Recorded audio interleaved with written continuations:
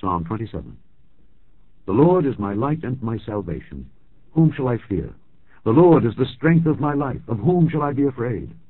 When the wicked, even mine enemies and my foes, came upon me to eat up my flesh, they stumbled and fell. Though an host should encamp against me, my heart shall not fear. Though war should rise against me, in this will I be confident. One thing have I desired of the Lord, that will I seek after, that I may dwell in the house of the Lord all the days of my life, to behold the beauty of the Lord, and to inquire in his temple. For in the time of trouble he shall hide me in his pavilion. In the secret of his tabernacle shall he hide me. He shall set me up upon a rock. And now shall mine head be lifted up above mine enemies round about me. Therefore will I offer in his tabernacle sacrifices of joy.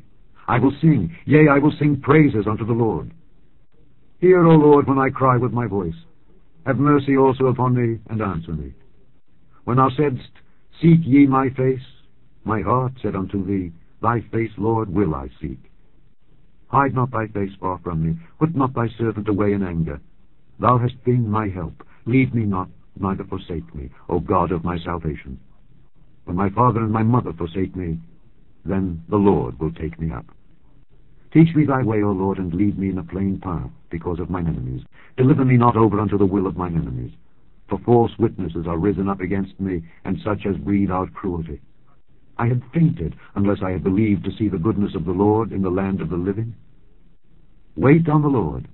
Be of good courage, and he shall strengthen thine heart. Wait, I say, on the Lord.